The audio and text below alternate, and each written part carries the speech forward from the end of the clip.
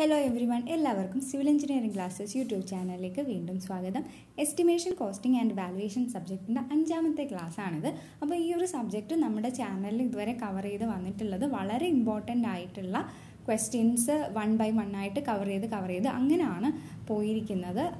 Okay, അപ്പോൾ ഇന്നത്തെ ക്ലാസ്സിൽ നമ്മൾ പഠിക്കാൻ പോകുന്നത് ഇതിനകത്ത് വരുന്ന കുറച്ച് ഇമ്പോർട്ടൻ്റ് ആയിട്ടുള്ള ടേംസ് ആണ്. Like floor area, plinth area, carpet area, circulation area, covered area, റെൻറ്റബിൾ area, ഇങ്ങനെയുള്ള ഇമ്പോർട്ടൻ്റ് ആയിട്ടുള്ള ഒരു 5-6 ടേംസ് ആണ് നമ്മൾ ഇന്നത്തെ ക്ലാസ്സിൽ പഠിക്കാൻ പോകുന്നത്. ഇത് ബിൽഡിംഗ് എസ്റ്റിമേറ്റിനകത്ത് വരുന്ന ഒരു ടോപ്പിക്കാണ്. ഓക്കെ, ഫസ്റ്റ് ഓഫ് ഓൾ തന്നെ പ്ലിന്ത് ഏരിയ. പ്ലിന്ത് ഏരിയ എന്ന് പറഞ്ഞാൽ ഒരു ഫ്ലോർ ലെവലിൽ, അത് ബേസ്മെൻറ്റും ആവാം, അല്ലെങ്കിൽ ഏതെങ്കിലും അപ്പർ ഫ്ലോറും ആവാം, അതിൻ്റെ ടോട്ടൽ ബിൽഡപ്പ് കവേർഡ് ഏരിയയെ പറയുന്ന പേരാണ് പ്ലിന്ത് ഏരിയ എന്ന് പറയുന്നത്. Plinth area is the built-up covered area measured at the floor level of the basement or of any story of a building. അപ്പോൾ നമുക്ക് പ്ലിന്ത് ഏരിയ കിട്ടാൻ വേണ്ടിയിട്ട് നമുക്ക് എന്താണ് ചെയ്യേണ്ടത്? ഇപ്പോൾ ഇതാണ് നമ്മുടെ ഒരു ബിൽഡിംഗ് എന്ന് വിചാരിക്കുക. ഈ ഫിഗറിൽ തന്നിരിക്കുന്ന നമ്മുടെ ബിൽഡിംഗ് ആണ്. അങ്ങനെയാണെന്നുണ്ടെങ്കിൽ ബേസ്മെൻറ്റിൽ വരുന്ന പ്ലിന്ത് ഏരിയ കണ്ടുപിടിക്കാൻ വേണ്ടിയിട്ട് we have to take the external dimensions. External dimension എത്രയാണ് ബ്രെഡ്ത്ത് വരുന്നത്, എത്രയാണ് ലെങ്ത്ത് വരുന്നത് എന്ന് നോക്കുക. അത് രണ്ടും കൂടി മൾട്ടിപ്ലൈ ചെയ്യുമ്പോഴായിരിക്കും നമുക്ക് plinth area of the building കിട്ടുന്ന അറ്റ് ദ ബേസ്മെൻറ്റ് ലെവൽ. അതുപോലെ ഓരോ ലെവലിലെയും കണ്ടുപിടിക്കാൻ വേണ്ടിയിട്ട് ഇത് തന്നെ ആയിരിക്കും അപ്പർ ഫ്ലോർസിൽ വരുമ്പോഴും ഉള്ളത്. അപ്പോൾ ഓരോന്നും കണ്ടുപിടിക്കാൻ വേണ്ടിയിട്ട് total number of floors multiplied by this external dimensional area ചെയ്താൽ മതിയാകും. അപ്പോൾ പ്ലിന്ത് ഏരിയ കാൽക്കുലേറ്റ് ചെയ്യുമ്പോൾ പ്ലിന്ത് ഓഫ്സെറ്റ്, അതായത് ചില വീടുകളിലൊക്കെ ഭംഗിക്ക് വേണ്ടി അല്ലെങ്കിൽ ഇപ്പോൾ തിണ്ണ അങ്ങനെയൊക്കെ പറയത്തില്ലേ, അതുപോലെ പ്ലിന്ത് ലെവലിൽ നിന്നും കുറച്ച് പ്രൊജക്ഷൻസ് ഉണ്ടാവും. അപ്പോൾ അതൊന്നും പ്ലിന്ത് ഏരിയക്കകത്ത് ഇൻക്ലൂഡ് ചെയ്യാനായിട്ട് പാടില്ല. അല്ലാതെ വരുന്ന ടോട്ടൽ ആ ബിൽഡിങ്ങിൻ്റെ എക്സ്റ്റേണൽ ഡയമെൻഷൻസ് വെച്ചിട്ടാണ് നമ്മൾ പ്ലിന്ത് ഏരിയ കാൽക്കുലേറ്റ് ചെയ്യുന്നത്.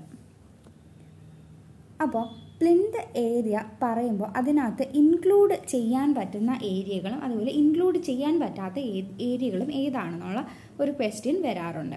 അപ്പോൾ ഈ ഒരു ടേംസ് കാര്യങ്ങളെല്ലാം എടുത്തിരിക്കുന്നത് IS 3861 നിന്നാണ് എടുത്തിരിക്കുന്നത്. ജസ്റ്റ് IS കോഡ് ഒന്ന് ഓർത്ത് വെച്ചിരിക്കുക. This IS code represent the different areas of A building. അപ്പോൾ പ്ലിന്ത് ഏരിയക്കകത്ത് എന്തൊക്കെ വരാം എന്നുള്ളത് ആദ്യമേ പറയാം. പ്ലിന്ത് ഏരിയക്കകത്ത് ടോട്ടൽ ഫ്ലോറിൻ്റെ ഏരിയ എന്ന് പറയുമ്പോഴേക്കും വാളിൻ്റെ ഏരിയയും കൂടി അതിനകത്ത് ഇൻക്ലൂഡഡ് ആയിരിക്കും. അതായത് മുറിയുടെ ഉള്ളിലുള്ള ഏരിയ അല്ല, ഫ്ലോറിൻ്റെ ടോട്ടലുള്ള ഏരിയ, അതായത് മുറിയുടെ ഉള്ളിലുള്ള ഏരിയ പ്ലസ് വാളിൻ്റെ ഏരിയയും കൂടി കൂട്ടുന്ന ടോട്ടൽ ഫ്ലോർ ഏരിയ വരും. പക്ഷേ പ്ലിന്ത് ഓഫ്സെറ്റ് വരത്തില്ല, അത് പറഞ്ഞതാണ്. പിന്നെ സ്റ്റെയർ കവർ ഉണ്ടെന്നുണ്ടെങ്കിൽ സ്റ്റെയർ കവറിൻ്റെ ഏരിയാസ് പ്ലിന്ത് ഏരിയയിലോട്ട് വരുന്നതാണ്. പിന്നെ internal shaft for the sanitary installations, ഇത് കൂടുതലായിട്ടും വലിയ ഫ്ലാറ്റ് അപ്പാർട്ട്മെൻറ്റ് പോലുള്ള ബിൽഡിങ്സിനാണ് കാണുന്നത്. അതായത് സാനിറ്ററി ഇൻസ്റ്റാളേഷൻസ്, അതുമായിട്ട് ബന്ധപ്പെട്ട പൈപ്പ് എല്ലാ കാര്യങ്ങളും വന്നിട്ട് ഒരു സൈഡിൽ ഒരു വലിയൊരു ഷാഫ്റ്റ് പോലെ അല്ലെങ്കിൽ ഒരു വലിയൊരു ഡക്റ്റ് പോലെ ആയിരിക്കും ഫുള്ള് ഹൈറ്റിൽ വരുന്നത്. അതിന് വേണ്ടിയിട്ടുള്ള ഇൻറ്റേർണൽ ഷാഫ്റ്റ്, അതിൻ്റെ ഏരിയ എന്ന് പറയുന്നത് ലെസ് 2 മീറ്റർ സ്ക്വയർ ആണെന്നുണ്ടെങ്കിൽ അതെല്ലാം പ്ലിന്ത് ഏരിയയിലേക്ക് ആഡ് ചെയ്യാൻ പറ്റും. പിന്നെ air condition duct, garbage chute, lift well including it's landing, machine room, area supported other than area supported porch other than ക്യാൻഡിലിവേർഡ് porch അല്ലാതുള്ള ബാക്കി സപ്പോർട്ടഡ് ആയിട്ടുള്ള കാർ പോർച്ച്, ഇതെല്ലാം തന്നെ പ്ലിന്ത് ഏരിയയിൽ ഇൻക്ലൂഡഡ് ആയിട്ടുള്ള കാര്യങ്ങളാണ്. ഇനി പ്ലിന്ത് ഏരിയയിൽ ഇൻക്ലൂഡഡ് അല്ലാത്തത്, ഇതാണ് മോസ്റ്റ്ലി ക്വസ്റ്റ്യൻ വരാനുള്ളത്. ലോഫ്റ്റിൻ്റെ ഏരിയ, കോർട്ട്യാർഡിൻ്റെ ഏരിയ, അൺഎൻക്ലോസ്ഡ് ആയിട്ടുള്ള ബാൽക്കണി, ഈ ഫിഗറിൽ കാണുന്നത് പോലെയുള്ള അൺഎൻക്ലോസ്ഡ് ആയിട്ടുള്ള ബാൽക്കണി, ക്യാൻഡിലിവേർഡ് പോർച്ച്, ആർക്കിടെക്ചറൽ ഫീച്ചേഴ്സ്, ഇതൊന്നും തന്നെ പ്ലിന്ത് ഏരിയ കാൽക്കുലേറ്റ് ചെയ്യുമ്പോൾ കൂട്ടാറില്ല. ഇതിനകത്ത് എപ്പോഴും ചോദിക്കാറുള്ള 2 ക്വസ്റ്റ്യൻ ആണ്.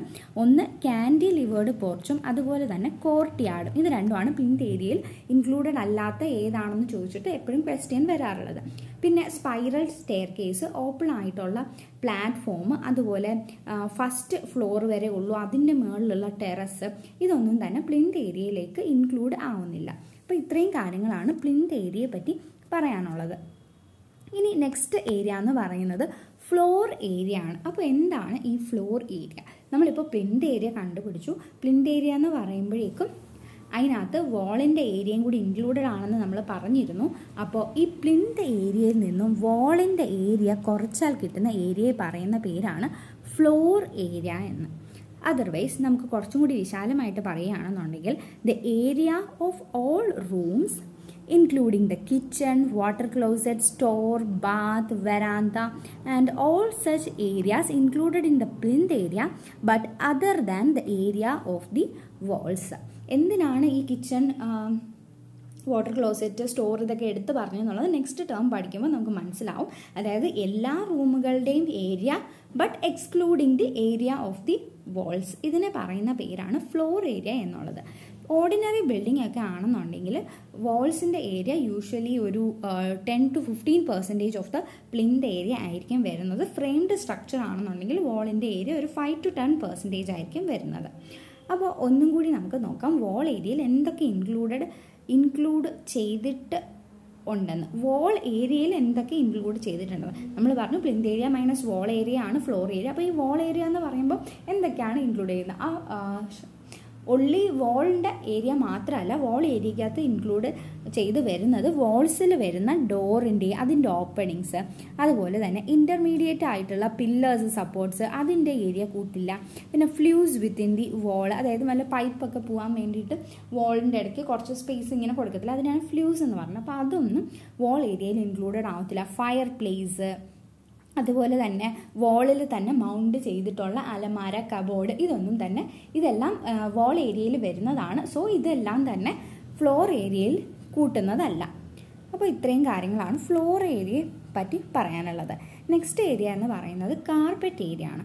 കാർപ്പറ്റ് ഏരിയ എന്ന് പറഞ്ഞാൽ നമുക്ക് usable area, liveable area, ലെറ്റബിൾ area of A building, അതിനെ പറയുന്ന പേരാണ് കാർപ്പറ്റ് ഏരിയ എന്ന് പറയുന്നത്.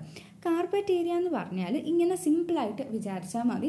നമുക്ക് എവിടെയൊക്കെ നമ്മുടെ വീട്ടിൽ കാർപ്പറ്റ് വിരിക്കാനായിട്ട് സാധിക്കും ആ ഒരു ഏരിയ ആണ് കാർപ്പറ്റ് ഏരിയ എന്ന് വിചാരിക്കുക.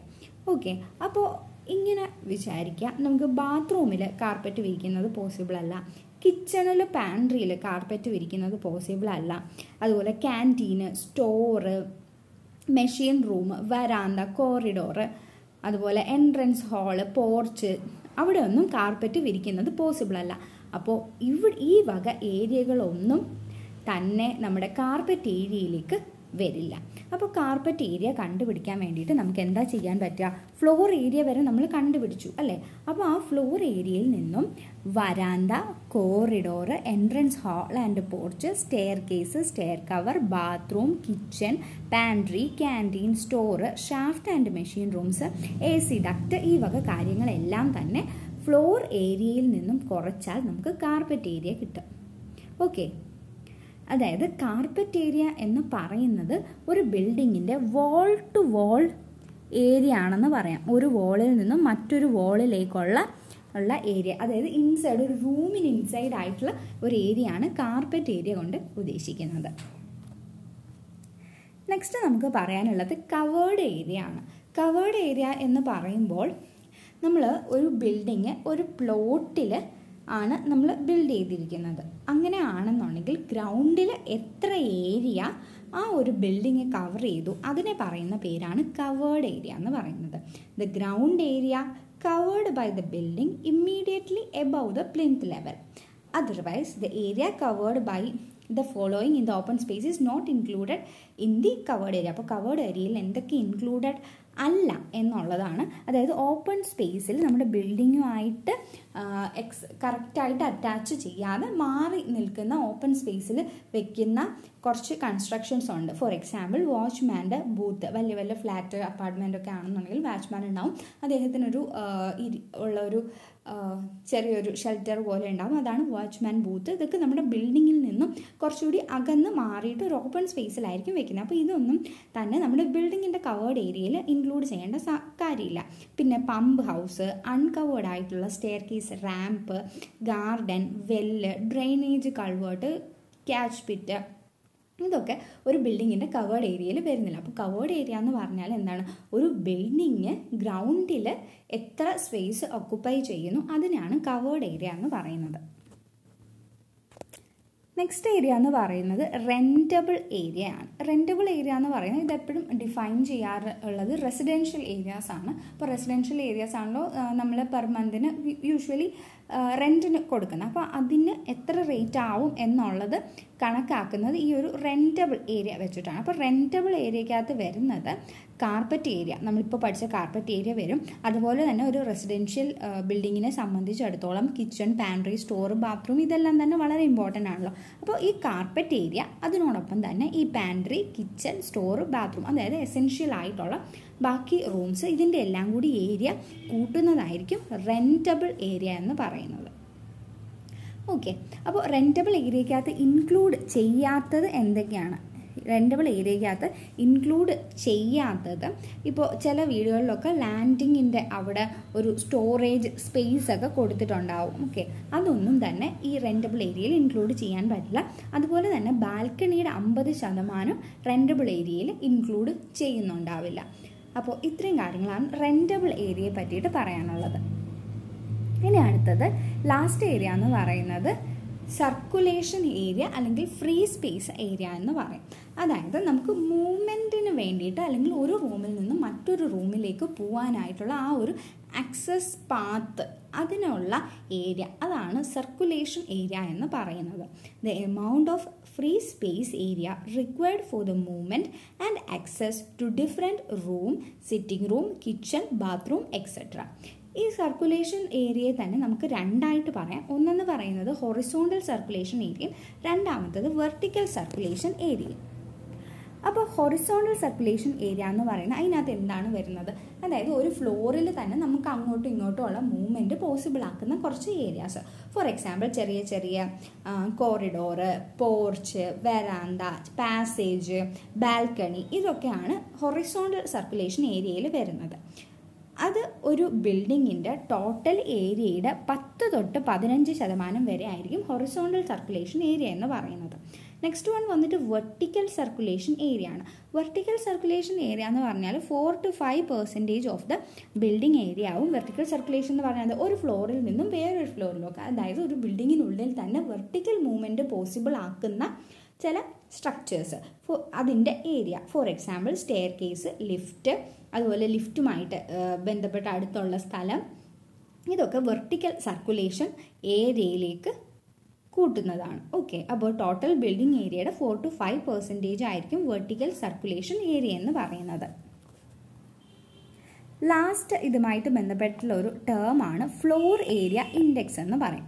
അപ്പോൾ ഫ്ലോർ ഏരിയ ഇൻഡെക്സ് കൊണ്ട് ഉദ്ദേശിക്കുന്നത് total building floor area divided by gross plot area. Okay, അപ്പോൾ ഇവിടെ ഒരു പ്ലോട്ടാണ് നമുക്ക് തന്നിരിക്കുന്നത്. പ്ലോട്ടിൽ ഒരു ബിൽഡിംഗ് ഉണ്ട്, ആ ബിൽഡിങ്ങിന് എത്ര ഫ്ലോർ ഉണ്ട് അതിൻ്റെ എല്ലാം കൂടി ടോട്ടൽ ഫ്ലോർ ഏരിയ അത് ഡിവൈഡഡ് ബൈ എത്ര പ്ലോട്ടിൻ്റെ ഏരിയ എത്രയാണ് അത് വെച്ച് ഡിവൈഡ് ചെയ്യുന്നു. അപ്പോൾ നമുക്ക് ഫ്ലോർ ഏരിയ റേഷ്യോ എന്താണെന്ന് നമുക്ക് കിട്ടും. So it is A ratio of total building floor area and the gross plot area. അത് മനസ്സിലാക്കാൻ വേണ്ടിയിട്ട് ചെറിയൊരു പ്രോബ്ലം ആഡ് ചെയ്തിട്ടുണ്ട്. What is the FAR for a 4-story building with the plot area is equal to 4,000 meters square and floor area equal to 500 meters square? Floor area 500 meters square തന്നിട്ടുണ്ട്. അതായത് 4 story ഉണ്ട്. So 4 times that of 500 ആണ് total floor area എന്ന് പറയുന്നത്. 4 times that of 500 divided by total പ്ലോട്ടിൻ്റെ area. പ്ലോട്ടിൻ്റെ area is 4,000. അപ്പോൾ നമുക്ക് ചെയ്യുമ്പോൾ കിട്ടുന്ന ആൻസർ ഇറ്റ് ഈസ്